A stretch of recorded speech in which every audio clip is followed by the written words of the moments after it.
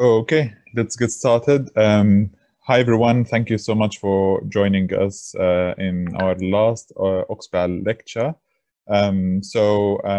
Today, Jen will join us again in the second academic writing webinar. And today it will be a more practical session. So Jen will kind of, as you saw in the handout, will try to make you feel that you are editing your word and therefore giving yourself like a feedback on what you are writing. So thank you so much, Jen, and please start the lecture. Thank you. Hi, everyone, and Ramadan Kareem to everyone who's celebrating. So welcome back. This is Scientific Language. It's the second session on academic writing. As Asad said, I'm Jen. I work for the UK Equator Centre at the University of Oxford. So just a quick intro to those of you who are new. After doing a PhD in biochemistry, I moved into academic copy editing, first privately, and now I work for a team of medical statisticians at the University of Oxford. And I teach academic writing skills. I mentioned the UK Equator Centre. We're part of the Equator Network. It's an international organisation aiming to enhance the quality and transparency of health research by improving the quality of health research writing. And the way that we do that is, well, all of the research you do is based on existing literature. So by improving how people write about their research today, we're ensuring better quality research tomorrow. We do this in three ways. We raise awareness of tools called reporting guidelines, which are what we talked about in detail last week. We host a site filled with resources on academic writing, including all of the reporting guidelines available for human research. And we offer education and training, which is why I'm here today. And again, a huge thank you to Cancer Research UK, whose funding supports the UK Equator Centre's programme of research and training. So a couple of quick housekeeping points. Handouts. You should all have a handout with the key points from today's session. Please let Asad know, just you pop it in the chat box right now if you don't, and he can ping that off to you. 2, interaction. As last time, I want to hear from you. Please pop your questions and your comments into the chat box as we go along. I've got it open, and I'll do my best to answer your questions as well. I'm also going to be asking you a lot more questions this time around than last time. And then 3, feedback.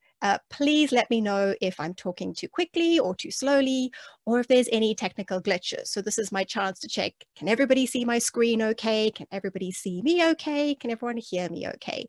If there are any problems at any point, just let us know, and then we can see that. Right. With today's session. Abdullah, nice to meet you again too. It's awesome that you're back. So last week we talked about a 10-step process for preparing a manuscript for publication. And I just wanted to know who here was here last time and who's joining us for the first time. So pop it in the comment box. Is this your first time or did you join us last time? For those who are new today, please don't worry. This session stands alone. You don't need to have seen the previous session, but I do encourage you to go back and watch that recording because the two do link. So yes, how many folks were joining me last time? Ibrahim, first time. Shahid, attended last time. Excellent. Abdallah, it's your second time. Asil, first time. Lovely. So there's a bit of a mix, which is cool. So those of you who are new, we're going to do lots of interaction and lots of chat. Those of you who are here for the second time, please keep chatting with me. I really enjoyed it. Enas is here again. Allah, great. Maha, awesome. Arub, first time for you. Cool. So it's great to see how many of you have now found your chat box and you're chatting in with me. So this is great. Let's keep that going the whole time. So great that so many of you are joining us again for the second time. So one of our key points last week was that we separate out generating new text from editing our text, so that we do those as 2 separate processes. We talked about writing first and then editing so that we don't block the generation of new ideas when we're writing. And then we were coming into step 8 of our process, was polishing and revising existing text. So that's what we're going to focus on today.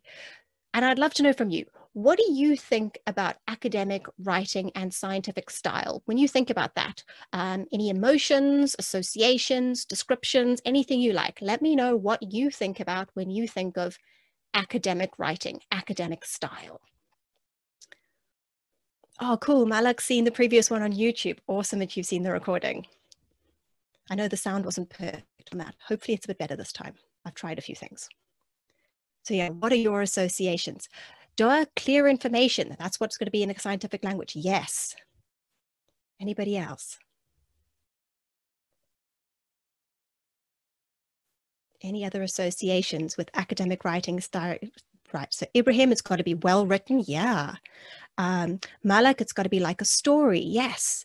Abdallah, clear, precise language. Awesome. Mosa, it's got to be a description. Muhammad, it's got to be well referenced. Yasser, that it's got to be evidence-based. Asil, it's got to be complete. Allah, official language, no emotions. Great. So we've got a wide range of ideas that we've got about what scientific language, what academic writing has got to be like.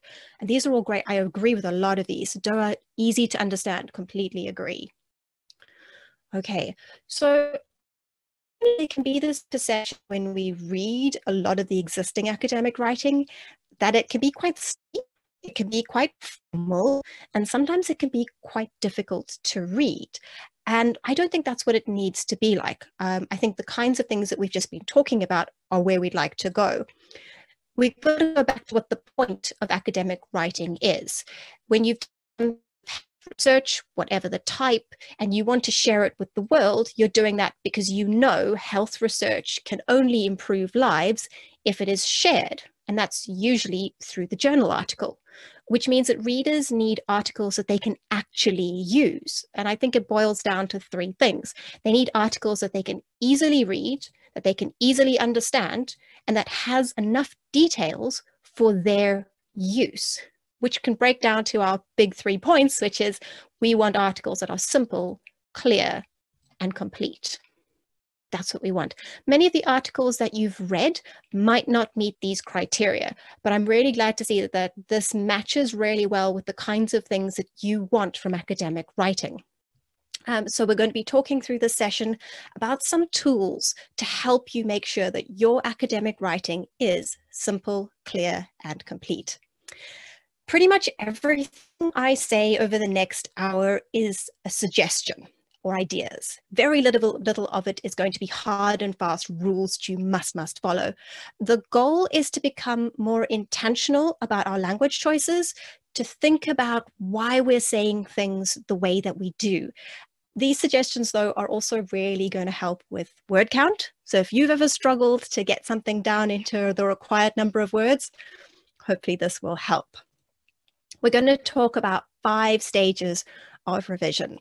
First off, we're going to talk about the expectations of scientific language, those building blocks. And just as a caveat up front, we're going to have to use the conventions of our field. We are going to need to fit into the academic discourse, the kinds of language that other folks writing in our field use. We need to fit with them. But that doesn't mean we can't communicate simply and clearly. So we're going to talk about sort of 4 basic building blocks: paragraphs, sentences, tenses, and voice. So the basic ingredients of any form of writing, when you look at a passage, are paragraphs, sentences, and words. And we're going to focus in on paragraphs for a moment. A paragraph is just a collection of sentences that all cover one theme together. And these are any other sentences in the piece.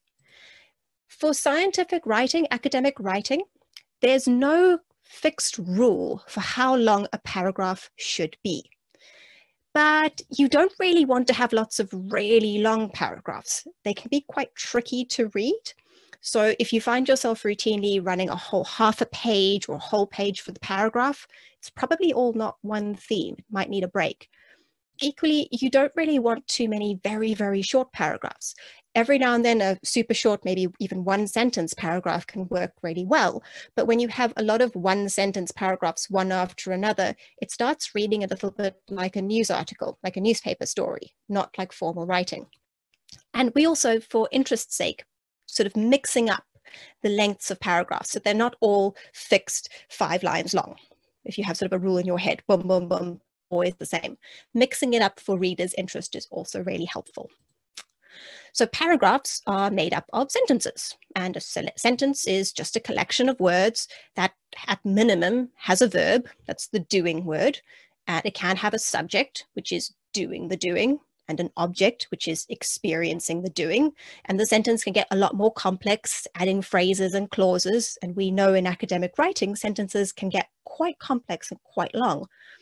But essentially, even in academic writing, ideally one sentence covers one idea, or it starts getting really long for your reader to cope with. So how do you know that you're getting too long? Have a look at your punctuation. It's one of the things that you could have a look at. Punctuation is another of those building blocks. You're aiming for no more than 3 pieces of punctuation or joining words per sentence. And speaking of punctuation, commas and full stops, use as many of them as you like. When it comes to the semicolon and the colon, try and be much more sparing in your use. I don't know about you, I love semicolons, but I use them too often. We often use a semicolon because we want to tell the reader that these 2 sentences here belong together more than any other 2 sentences. They're really close to one another. But actually, when I group together. So if I'm worried that my reader won't be able to know that these 2 sentences belong together, that's usually a sign that my paragraph is maybe too long or not ordered particularly well. That semicolon we want to save as an emphasis technique because it says read through this one sentence into the next one for a conclusion. It's kind of forcing through an emphasis, which means we want to use it sparingly, very seldom, so that it still retains that emphasis, it retains that power. So I've been talking far too long already in a row. Let's have some fun with practicing. We're going to be putting everything we covered today into practice using this one play paragraph. This paragraph is grammatically correct. It's just not particularly nice to read yet. So if I read it to you quickly. Once study nurses had been trained by the trial team, each of the 5 sites commenced recruitment and aimed to initiate the protocol in their first patient within a 1-month period, where failure to achieve this would result in the receipt of additional training. It is important to note that the protocol was terminated for a participant if any exacerbation of pain was reported. How nice was that to listen to or to read if you're reading along? I would imagine not fantastic. I mean, if you like this, please feel free to pop in the comment box, or if you hate it, pop it in the comment box. How did you feel about this? I find it quite tricky to read and to follow. So let's focus in first on the first sentence. It's really long. It's really long. How many sentences do you think this could easily split into? If you had a look at this sentence, this really long sentence, have a look and sort of go, how many sentences? And if you could tell me how many you think it should split, and if you'd like to, you can point out where you think the split points could be. So if you identify maybe the word where we would want to start the new sentences. So where would you split this sentence up? Asma wants to do 3 sentences. Nice. Where would you split them?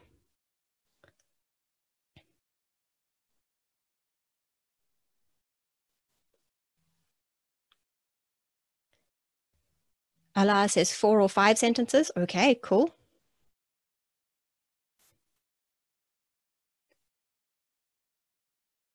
What does everybody else think? Tasia says 3 sentences. So how are you figuring this out? Doa says 3 sentences. Okay. How are you figuring out where you would make the breaks? Ibrahim, 2 to 3 sentences, yeah? Balqis says 3. Has anyone got an idea on how you would figure out where you could split these up? Raya says pop in a period where basically that first comma is. Yeah, first a trial, second a period. Yes, so essentially, so Mohammed is stopping them at the commas, at the 2 commas. Yes, so folks are all using the commas as their way of knowing where to split the sentences. Great. That is a really nice way of checking where the different ideas are coming in. So let me show you where I can think about it. So if I would look at it, we look at the potential breaks using the punctuation marks to start with. Yes. So the first one would be comma each. But there's something else that we can also use as a way of spotting where another idea is happening. And that's the joining words, that and, that conjunction. That's another place where there's clearly a change in idea. So the sites commenced recruitment and then they aimed to initiate 2 different ideas, right? And then get where the whole idea starting there. So there's 4 clear ideas happening here. We can split this into 4 sentences. We need a little reword each time to make them work. So let's do that. We could just pop in that full stop after team, like so many of you were suggesting. So study nurses had been trained by the trial team, full stop. Each of the 5 sites then commenced recruitment, full stop. They aimed to initiate the protocol in their first 1-month period, full stop. Failure to achieve this would result in receipt of additional training. We can make those 4 sentences. So hopefully that's a little bit easier to read. Does everyone agree that's a little easier to follow? And we've not changed any of the information. We've just made it that little bit easier. And when we do first drafts, we do tend to write like this, long run-on sentences, which is why when we're revising, a good first step is to go through and think, okay, which of my sentences needs splitting up? So that was paragraphs and sentences. Now let's talk about tense, because there are some clear rules for scientific writing, academic writing, when it comes to tense. Anything that is generally known should be in the present tense. Anything that's generally known should be in the present tense. So for instance, the sky is blue. It's generally known, so it's present tense. We all know this. But anything that's been discovered by a specific study should be in the past tense. So some smart people found that the sky was blue. They did a study and they found some results. So that is past tense. And when we talk about specific studies, that includes yours. So what did you do? We repeated what the smart people did. That's our method. So our method, past tense. And we also found that the sky was blue. That's our results, also in the past tense. There's also a third tense that we can see in academic writing, future tense. You'll see a lot of future tense for planned methods, future research, that kind of thing, things we plan to do in the future. And that what it looks like is sort of, we will repeat the smart people's experiment. That's what we plan to do. I mention this specifically because we need to check when we are writing our methods section. Often we copy paste the methods from a grant application or a protocol, and then we pop it into our paper. And we sometimes forget to switch the tense to past. So have a look out for that. It's something that peer reviewers sometimes snag. So let's practice again. Let's put that into practice again. Let's go back to our paragraph and let's have a look through it. So this in general is in the past tense. It's a method section. We can see there's a were trained, there was a commenced, aimed, was terminated, was reported. This is all clearly past tense. So it's all what they did. But if I zero in on the sentence here, failure to achieve this would result in the receipt of additional training. What's going on here? What tense is going on here? Is this past tense?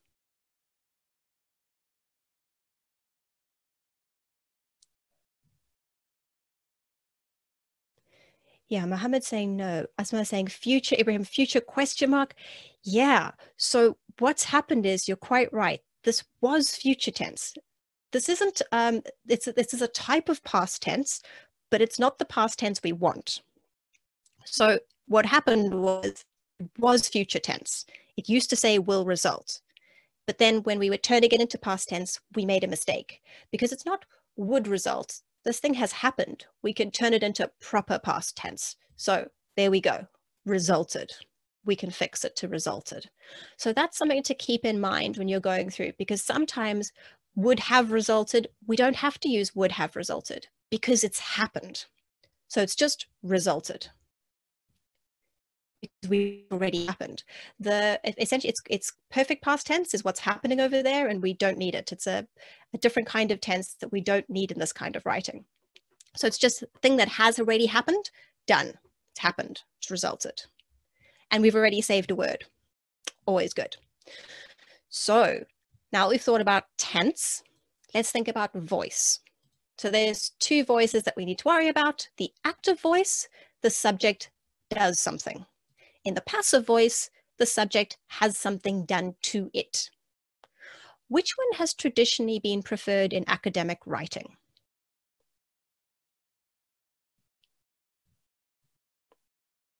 Asil, passive. Yes. So, Mohammed, active. Allah, passive. This is interesting that you guys are saying different things, because you're quite right. There is a shift happening at the moment. I think we can almost say that shift is sort of midway. There used to be a very strong focus in academic writing on passive voice, because there was this idea that passive voice was more objective. But we have since recognized that there's a problem with passive voice.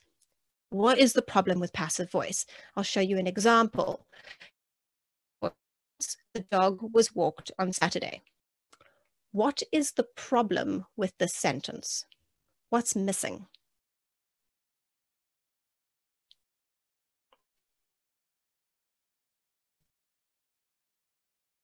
What's the question you want to ask when I give you this sentence? Asma, with whom? Who walked the dog? Yes, there's a whole bunch of you all saying who walked the dog. Here's the problem with the passive voice. It lets us get away, or it lets us forget to say who did the thing. In the active voice, I can't forget. I have to start with, I walked the dog on Saturday. I have to say who did it, which is why there's been a move in academic writing away from passive voice and towards active voice as much as possible. So totally fine to use passive voice. Use passive voice. Just check, have I left out who is doing the work? Because sometimes it's important for me to include that information. Sometimes it's important for me to say who did a particular thing. So let's put that into practice. And we'll focus in on that first sentence of our paragraph.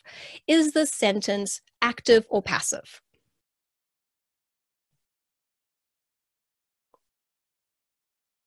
Passive, Mohammed. Yes, passive. Great, this is passive. So how do we know it's passive? It says were trained by. That were trained by phrasing is how you know it's passive, that by word over there. So that's how we know it's passive. It's passive voice that is telling you everything, though. It says that the study nurses were trained by the trial team. So you know both who had something done to them and you know who did the thing. How could you change the sentence to make it active? How would you rewrite it?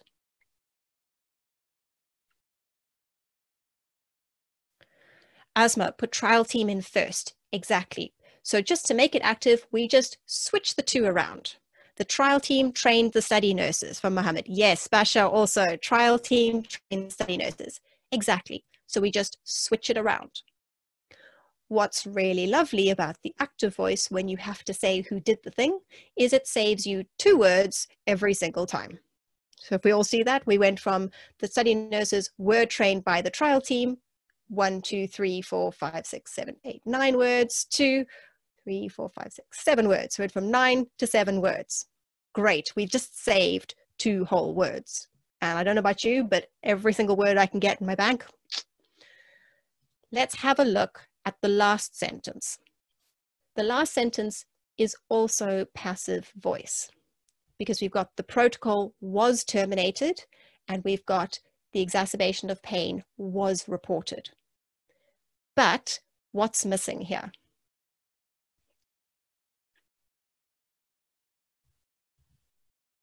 Who, Yara, exactly. Who is missing? Fatima, yes, who. We want to know who did the terminating and who did the reporting. And this is why there's such a push towards moving towards active voice now, because in this kind of a paragraph, it really does matter. It matters when I look at your study and I try and judge it. It matters to me whether the patient got to tell me that their pain was exacerbated, or whether some other individual reported that information. It really matters. Are these patient-reported outcomes or somebody else reported outcomes? It really matters. So by forcing ourselves to add in who did the thing, we are adding in that extra information. We are being much more complete. So in this case, we did the study, so we know this information. Let's just add it in. Let's just say that the nurse did the terminating and the participant did the reporting. Cool. Now let's rewrite the sentence to make it active voice. Now we've got two passive bits to switch around. So we're just going to switch them around. Do you guys want to take a moment and see how would you do it? What would you do?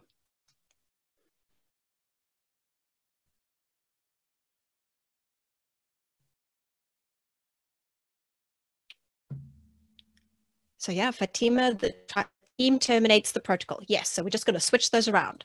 So we'll switch them both around. It is important to note that the nurse terminated the protocol for a participant if the participant reported any exacerbation of pain. Great, we've switched those two around. Now that we've done that though, this is where I want to show you kind of a next step when it comes to revising and polishing, which is if I was doing this, I would then think, oh, now it feels a little clunky to me, because there's a little duplication of phrase happening. We've got the words for a participant, if the participant next to each other, and that doesn't sound nice. I don't like that duplication happening. So what I could do to fix it is I would switch around the clauses. So I would take that bit about if a participant reported any exacerbation of pain, put that at the beginning, and then say, it is important to note that the nurse terminated the protocol. And I like the solution because I've brought the participant to the beginning of the sentence. I have put the emphasis on the participant and what they're doing. And I think that's really important when we're writing about health research, is putting our participants front and center. So that's an idea for when you start seeing things being a bit clunky. Move clauses around in the sentence. So that's, now that you've got your good practice with your tense and your voice and your sentences, your paragraphs aren't too long. Oh, Mohammed, sorry, because a question, what about using them instead of the participant? That is a really good question. And I want you to hold on to that, because we're going to come to a problem with those potential issues. When I was doing this edit, that is something I considered, but it added in a little bit of ambiguity. So Mohammed, hold that thought. Could we use them instead of the participant? Let's check that in a moment. So we've done scientific language. Now we're going to think about writing clearly. Our main goal now is to make sure that there is never a moment where the reader has to assume something, because you aren't physically there for them to ask you and that you can clarify. We'll talk about 4 ways to ensure clear language: subjects, pronouns, comparisons, and verbs. So, subjects. Here's an example. I finished writing the first draft of my article on the day the article was due. This is not an advisable writing practice. Can you spot where the potential ambiguity is? Where is there a space for the reader to misunderstand what I'm trying to say?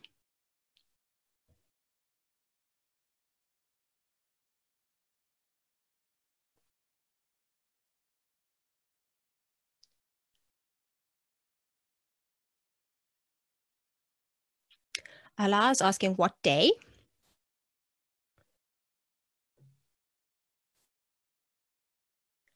Mohammed's asking what article. Amani's also asking what day it is.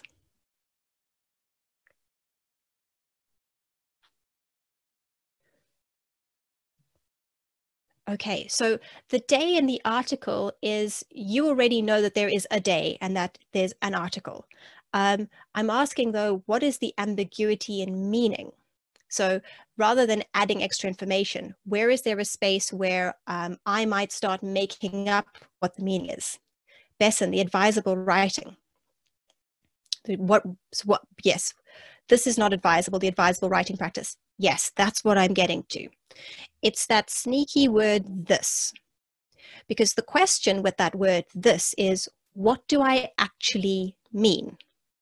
And I might say to you, oh, no, it's fine. I mean the whole previous sentence, except I don't really. I mean something in particular. I might mean this lack of editing, or I might mean this poor time management. I mean something about, I've interpreted the previous sentence. I'm pulling some nugget of information out of it. And that's what I mean. And we do this a lot. You'll see this happen a lot. We start these sentences and we just sort of say, oh, this, everything that comes before. A way of avoiding the type of ambiguity is if you see this, these, or those, often at the beginning of a sentence, stop and have a look. Is it clear what you mean? And if not, add a noun phrase, either instead of that, this, or just after it. So that was subjects. How about pronouns? Here's another example. After the research group finished its article, it underwent review. Where's the ambiguity? Where could you misunderstand me? Where do you have to make an assumption to understand what I'm saying? Doa, it. Asma, it. Leela, yes. It's the sneaky word, it. So why is it a problem? Because upstream, there are two words in that sentence that are also singular. So both research group and article are referring to one thing, and it refers to one thing. Oh dear, which means I could mean the article underwent review, or I could mean the group underwent review.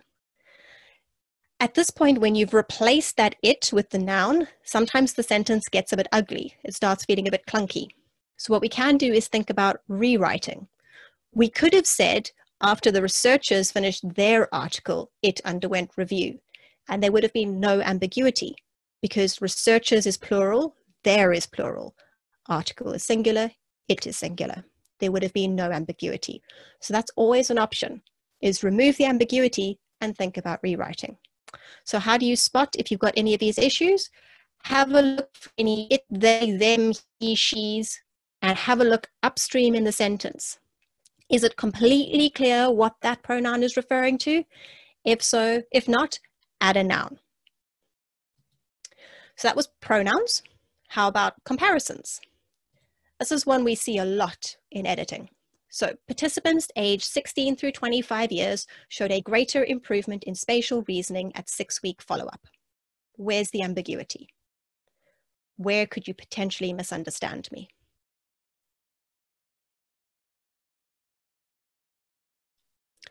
Greater than, Yara. Yes, Anas, it's not clear who they're compared to. Exactly. It's that word greater, because you're asking than who or than what. I could mean all of the other groups, or maybe one particular group, I've not said. I could even mean other follow-up times, I've not said.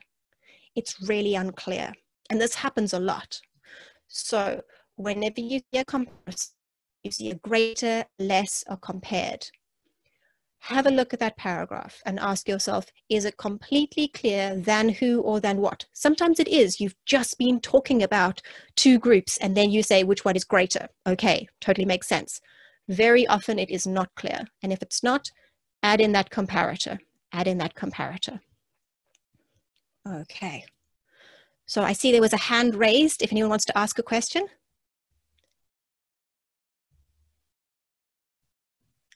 Are there any questions before we move on? Okay, feel free to just type your question and pop it in the box. So that was comparisons. We're lastly just going to look at clear verbs. This is a little different. So if I was to write, after conducting an investigation of pain after knee surgery, came to the conclusion that physiotherapy reduced pain. So what are the verbs in the sentence? What are the two verbs?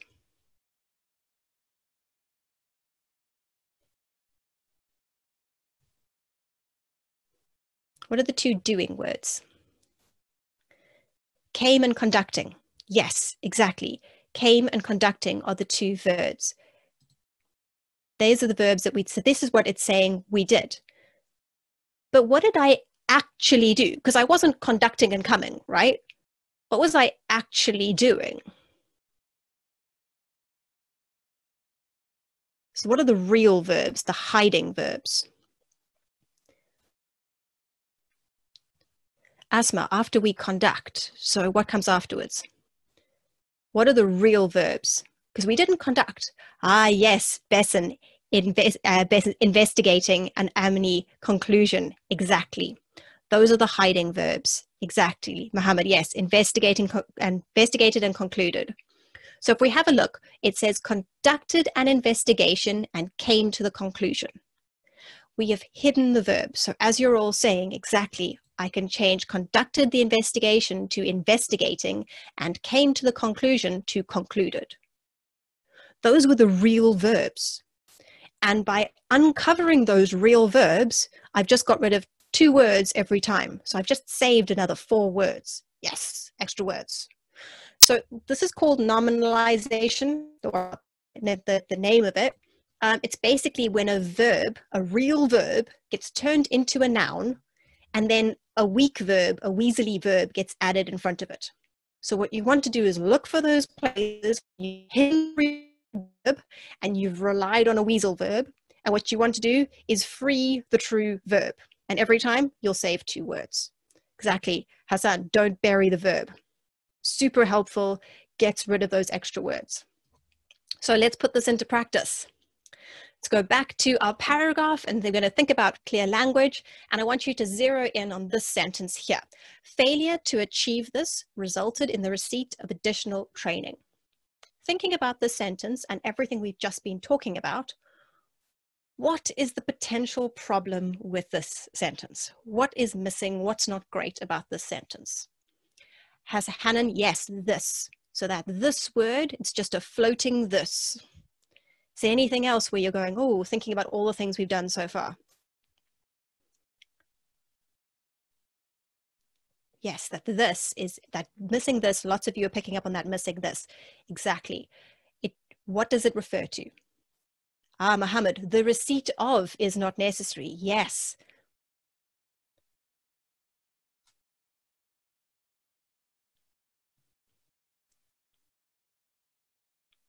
Okay, great. Reham, who failed? Ah, interesting question. Who failed exactly?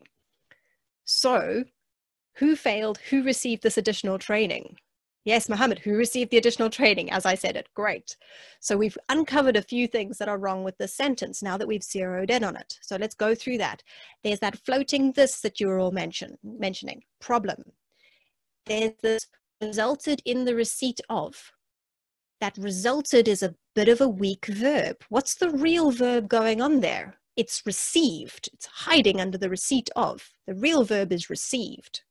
And if we're asking about received, well then, who received this training? Who did the failure?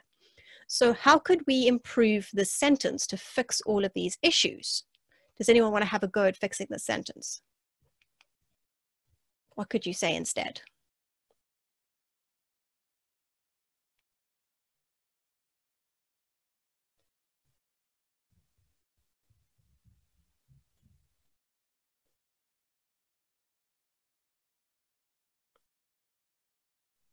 This is a tricky one.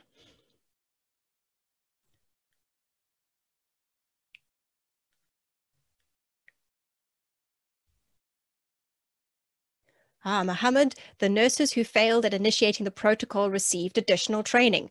Nice.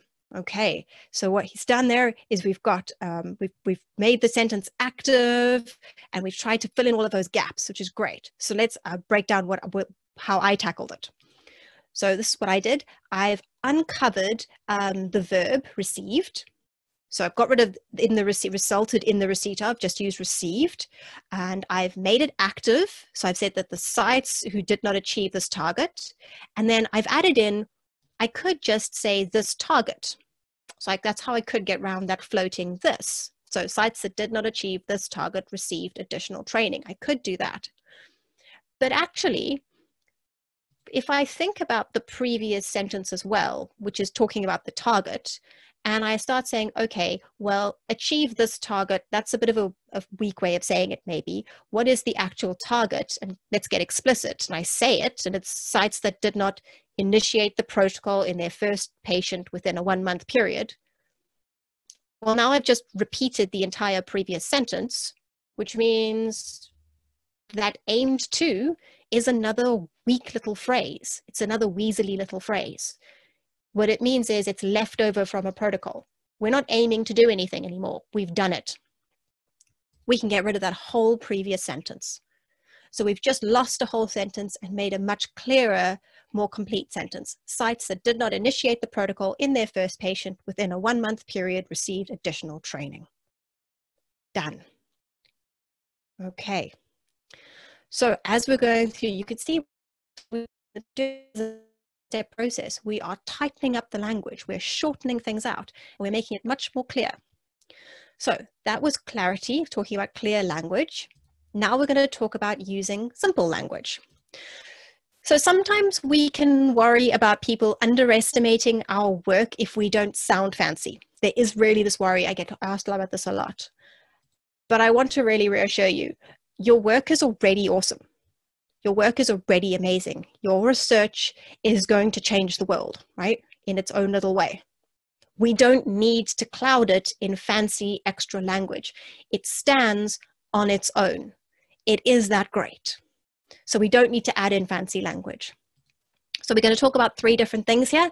We're going to talk about simple comparisons, reducing linker words, and using simple words. So choosing simple words.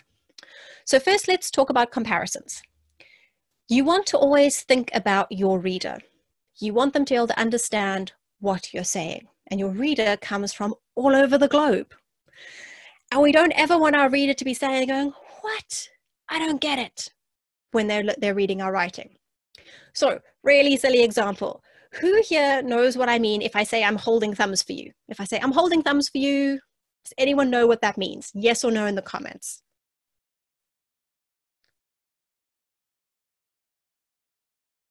Anybody heard of holding thumbs? Nope.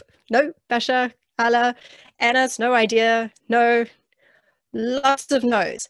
I expect this. Totally fine. How about if I was to say I'm crossing fingers for you? Has anyone heard of that? Crossing fingers.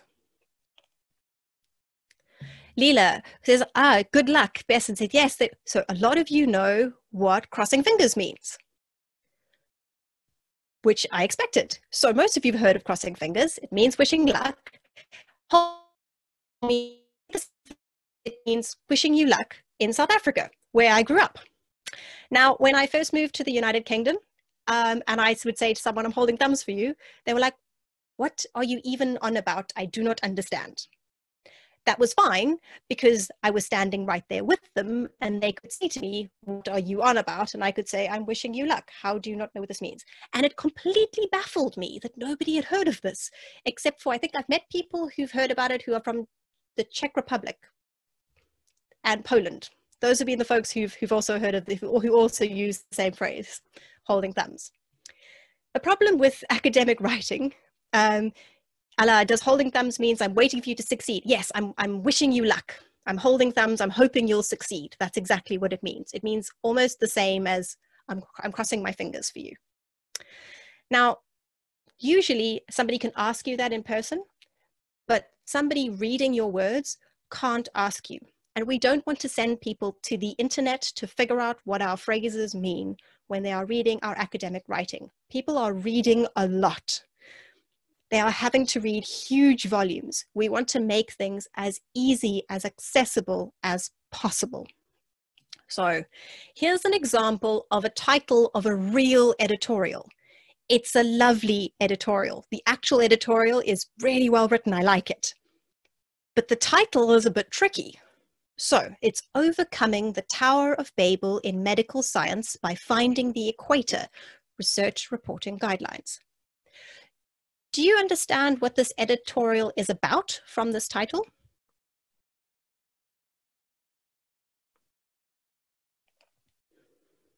Wala says no. Fatima says no. No, Amini. Miriam says, no, no, no, no one's got a clue.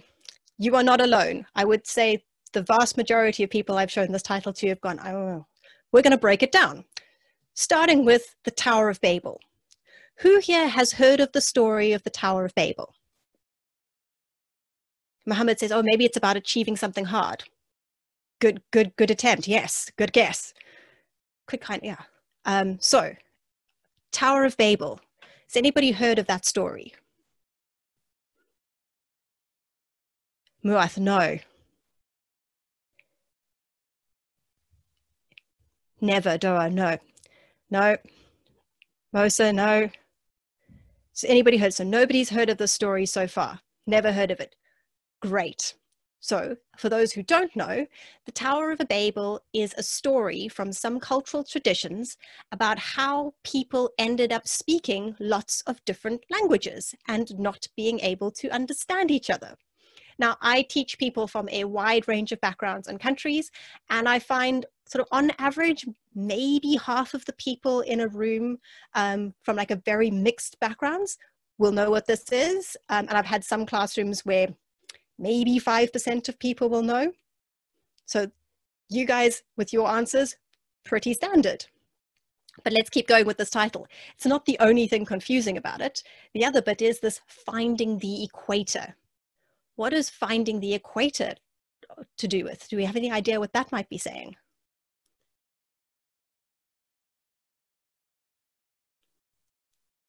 Anyone want to hazard a guess? Standards or center, Mu'a Thiara, yes. So it's a play on words. Muhammad, the ultimate truth. That's a nice way of looking at it.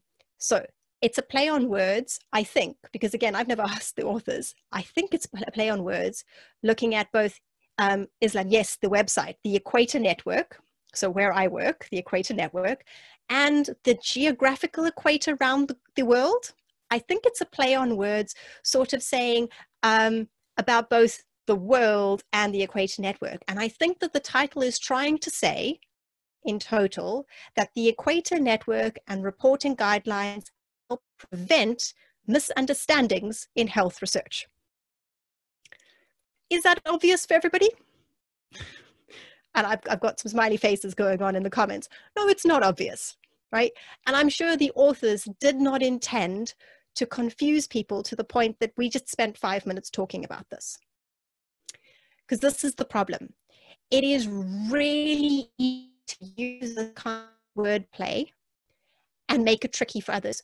Not because you're trying to make it tricky, but because you use the phrases and the wordplay that makes sense to you, and that you think, oh, this is fun. This is gonna be fun for people to read. The problem is, our readers come from such a wide range of places. We have to make sure that our readers don't know to have grown up in the same country as us, read the same books as us, watched the same TV shows as us, to be able to understand what we are saying. Which means, ideally, in academic writing, things like metaphors, similes, literary allusions, all of that wonderful wordplay that's so much fun that we can use in other kinds of writing, in academic writing we can't use, unless we take the time to explicitly explain them. So avoid that kind of writing as much as possible. Right, moving on from comparisons to linkers. Linking words are words that join sentences together while showing the direction of the join. So they show how your logic flows from sentence to sentence. They're mostly conjunctive adverbs, if you're curious. Common examples, things like similarly, however, therefore, in addition, lastly, interestingly. They're really useful words, but we tend to overuse them. So once we've done a first draft, we tend to have a linker word on just about every single sentence, because that's how we explain the flow of our ideas to ourselves from first draft to polished draft. And then our question is, do they all need to make it through the rounds of polishing? And usually we can remove a few of them. So certain of these words we can think about. So the words like similarly, likewise, they just mean that we're keeping on going in the same direction. Sometimes that's completely clear from your paragraph. So test them. Do they really need them? if you need them, check, just ask those questions to yourself. And then words like however, despite, whereas, while. These are words that show a direction change. But you need to ask yourself, am I actually changing? Because sometimes we use a direction change word, we're not really, it's just two sentences next to each other, which is totally fine. And sometimes we change direction every single sentence. And if you do that, you're going to make your reader a bit dizzy. So it might suggest that sentences need to be reordered so that the same ideas are all together. And then there's those words like therefore and thus and hence, which means I've concluded, I've arrived somewhere. But be really deliberate. Are you actually concluding, or have you just got to the end of the paragraph? So with all of these words, take them out. Does it work without the word? If not, put it back in. But very often you'll take it out and go, actually, my paragraph flows just fine without this linker word. So they're words to just test and play around with. There's other linkers that are generally, you can ignore them. So words like in addition, furthermore, what's more, additionally, they just say, please keep reading. You can usually leave them out. Words like lastly and finally, they're often just at the end of a list. They say, thanks so much for carrying on reading. Again, quite often you can take those out. And then words like counting words, first, second, third. They are usually pointless. Or if not pointless, they indicate where we might need something else. So if your counting is all within one paragraph or two paragraphs, say you say, I'm going to talk about 3 methods, X, Y, Z. First, touch chat. Second, chat, chat, chat. Third, chat, chat, chat. If I can see within that next 2 paragraphs, you don't need to count for me. I'll remember that there are 3 things just above. But if it's happening over a couple of pages, over many paragraphs, the problem is I'm not actually going to remember that you told me there's 3 things. I'll have forgotten, even though you then say second, and all of a sudden I'm going, oh, page back through, what was the first? Usually then what it means is you don't need to count in paragraph. You need a subheading. So it's a good little indication to us, add in a subheading. And then lastly, right at the beginning, I said most of these things are suggestions. Here's a very strong suggestion. Words like importantly, interestingly, it is of interest to note. Those words, well, if this is the important bit, I'm kind of asking why you make me read the rest. Everything you're saying is important. I'm kidding, but usually these phrases show that you've just given a whole list of, say, results, and they would do better in a table rather than listing something where you feel the need to say, sorry for being boring, this is the cool bit right here. So instead, reword so that you've moved the not so cool bits away. So you're only talking about the things that are interesting, essentially. So let's, that was linkers. Finally, we're going to get into the words that you use, individual words. So as I said, work is awesome already, right? It's already amazing. We don't need fancy language. So what that means is we can choose single words instead of whole phrases, whole double words. So there's a lot of these things that we do. For instance, I see the words prior to a lot when I edit, and every single time I'll switch it to before. It saves a word every time, and it means exactly the same thing. Similarly, I see the word in order to, and I will always turn it into to, because it means exactly the same thing. So I'm interested to hear from you. Can you think of any other phrases that get overused like that, where you could replace the phrase with just one word?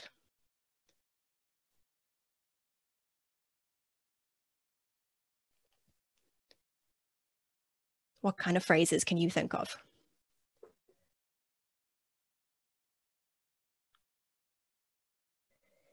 Miriam, in spite of could be although. Nice.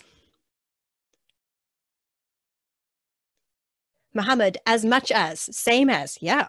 Asil, no need nor very.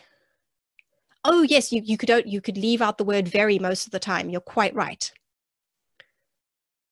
Hanan says in spite could be despite. Yes.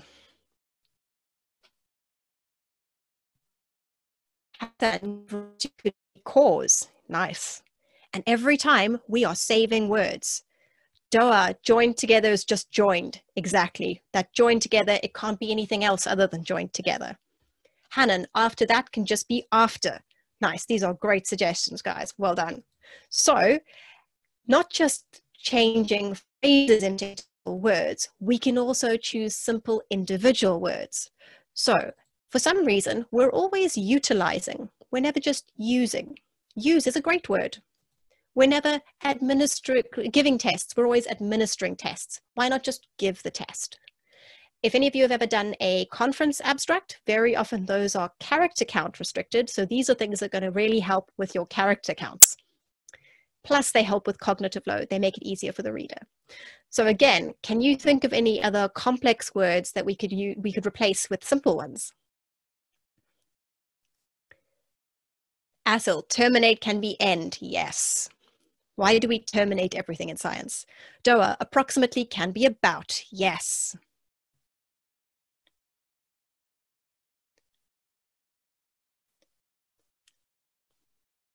Should we do one more? Has anyone got one more? Asil, major can be most. Yes. Majority can be most as well. Or the majority of, we see a lot of. Hanan, investigate could be test. You could very well. Yeah. Amani, there is no point, could be many. Great. Malak, you could change in addition to additionally. To be honest, Malak, you could usually just drop that phrase entirely most of the time, or you could use also. Also is another lovely little word. So let's put this into practice. Let's simplify the language. So can you spot any potential problem words or phrases in our whole big paragraph? So Yara is asking whether this is still academic writing. Yes, because the reality is that the words that you need to use for your study are going to be complex. So if I take an example from my own work, when I was doing my PhD, I was working on methyl accepting chemotaxis receptors in Rhodobacter spheroides, looking at methyl esterases and methyl transferases. Those are all really long words. I do not need to add any extra long words around them. So if you think about the words you have to use to talk about your science, they're all really long. So using these smaller words just helps free up for the reader, and it will still be academic writing. So back to our paragraph, Asil has suggested terminated, yes. And initiate is in here as well, commence as well in here. Any other problem phrases that folks are spotting?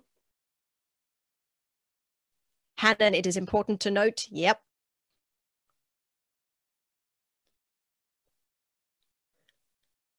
Can we spot anything else? Worse instead of exacerbate, says Asil. Nice. Yes, Murat has spotted exacerbation. Yep. Okay, so these are all the ones that I spotted, and we're going to go through them and sort them out. Reem says, but using a variety of words as phrases is good, isn't it? Yes, Reem, it really is. But let's not, we don't have to change the types of words we're using every single sentence. It's all right to use some of the same small words over and over. And it's then maybe more interesting to play around with your sentence structure than to use really, really long words in between.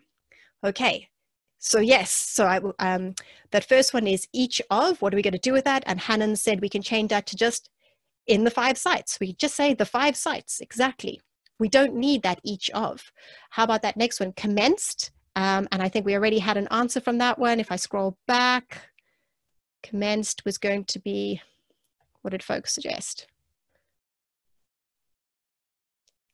Commenced can be start. Yes, exactly. So that can just be began or start. In the same way, initiate can just be start. How about a 1 month period? A 1 month period. What could we change that to? Muath, a month. Asil, a month. Exactly. Exactly. We do this a lot. We have this word period that creeps in. It's usually completely unnecessary. Just say within 1 month. Because of course that's within a 1 month period. Same thing. We've saved a word and it's less annoying to read. That additional, what could we change that to? We could shorten that up some more if we wanted to. We could say more, exactly, Mosa. That exacerbation of pain, whether we've already had somebody who suggested that that could just be worse pain. We reported, if a participant reported worse pain, we don't need to say any exacerbation of. That phrase, it is important that, to note that.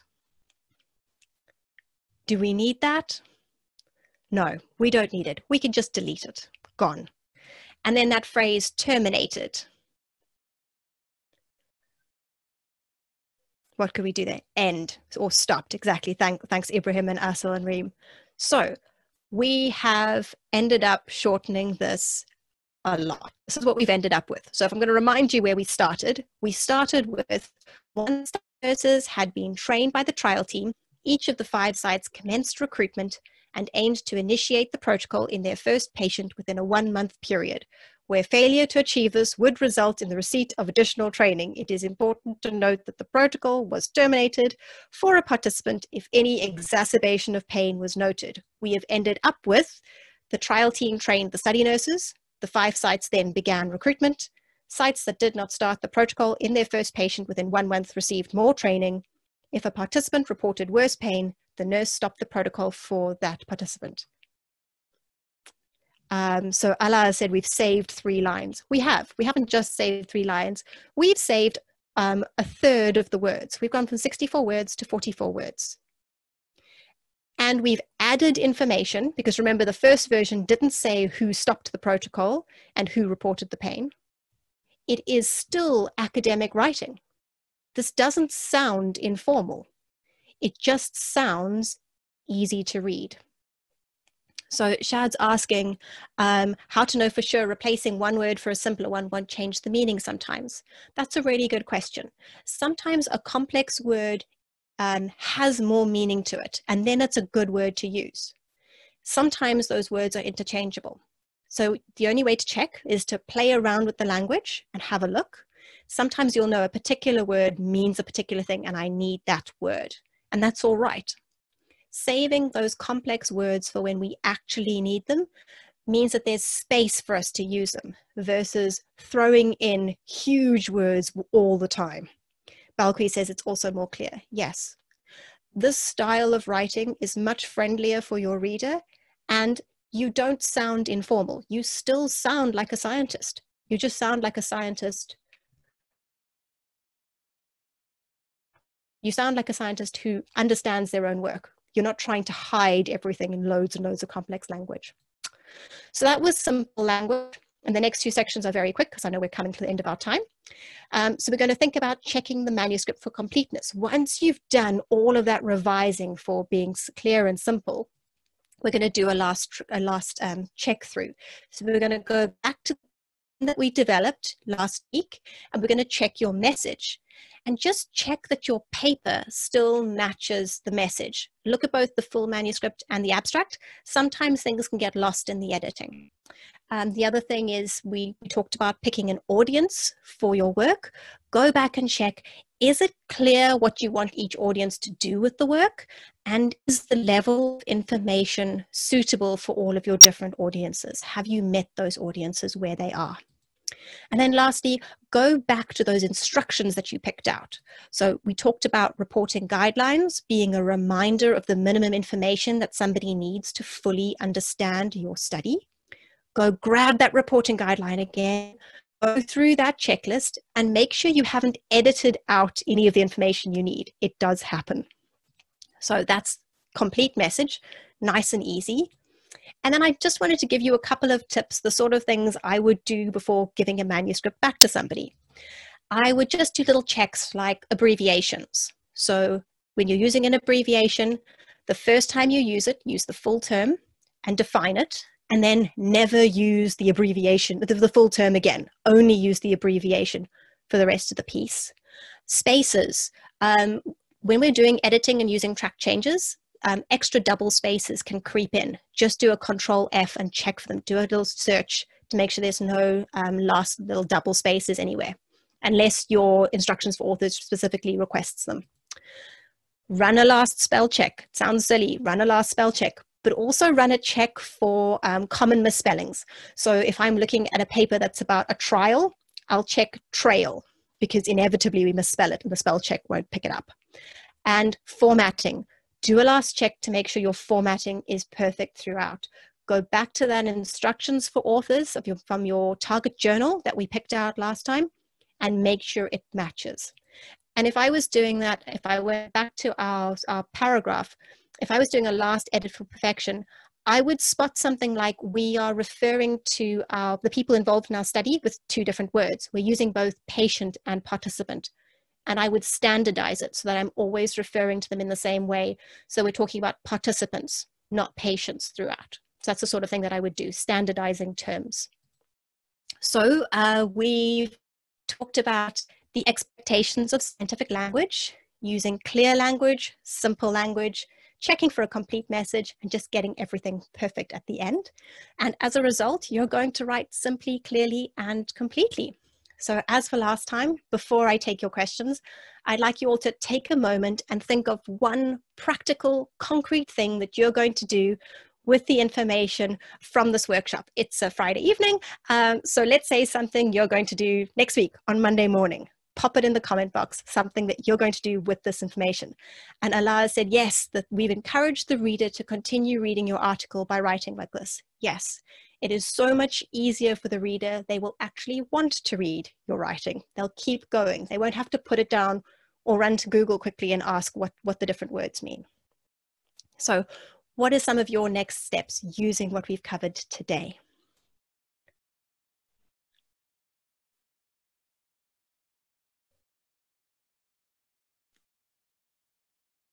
So if we can just get a couple of next steps and then we can do a last, any questions?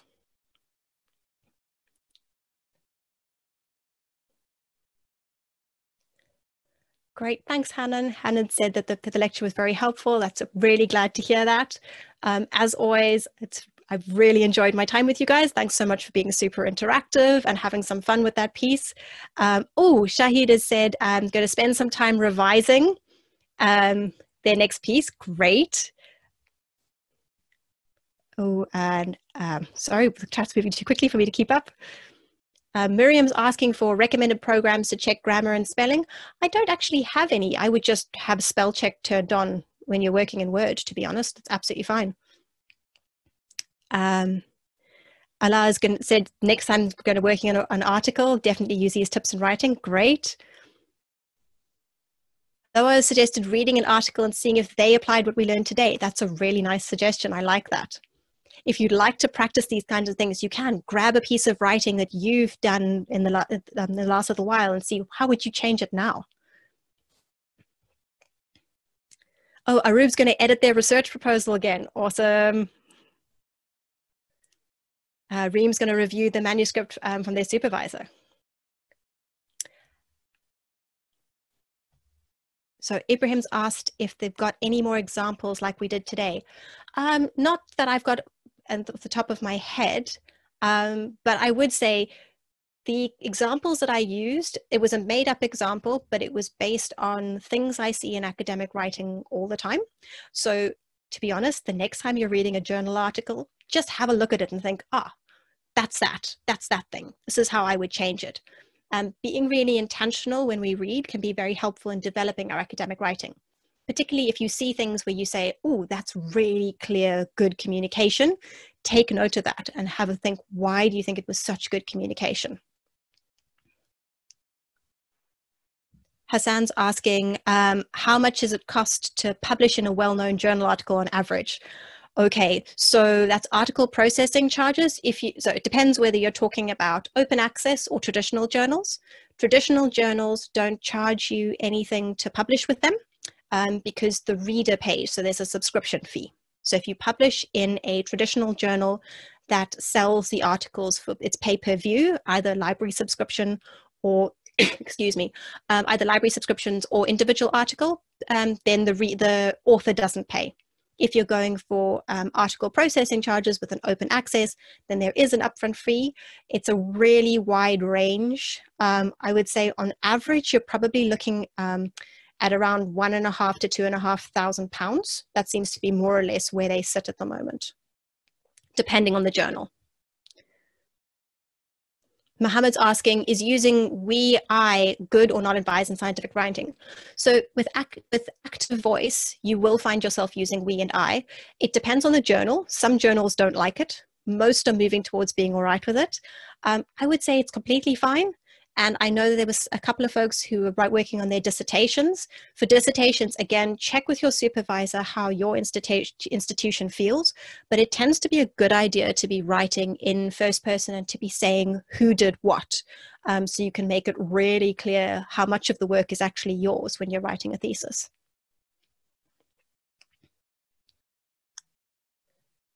Okay, are there any other questions?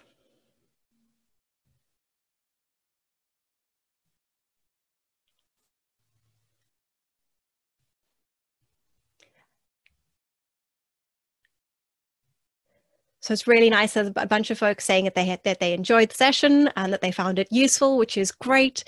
If you'd like to follow on with anything that we do at the Equator Network, so I'm part of the UK Equator Centre at the University of Oxford.